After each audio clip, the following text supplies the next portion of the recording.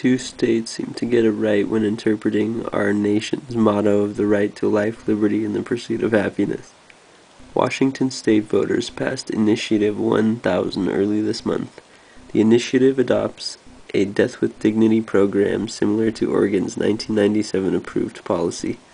According to the program, terminally ill patients now have the right to control their own end-of-life care with the option of physician-assisted suicide under permitting circumstances.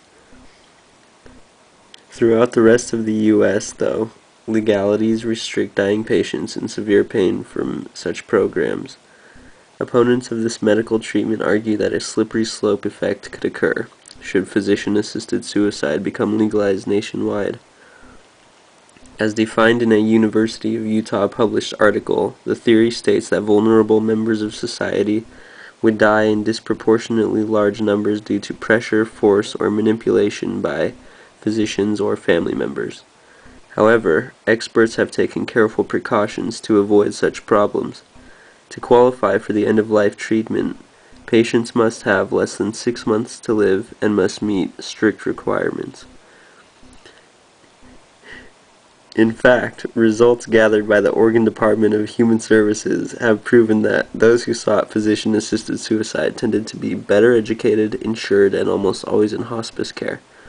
The fact is, suffering patients throughout the U.S. are downright lacking a human freedom.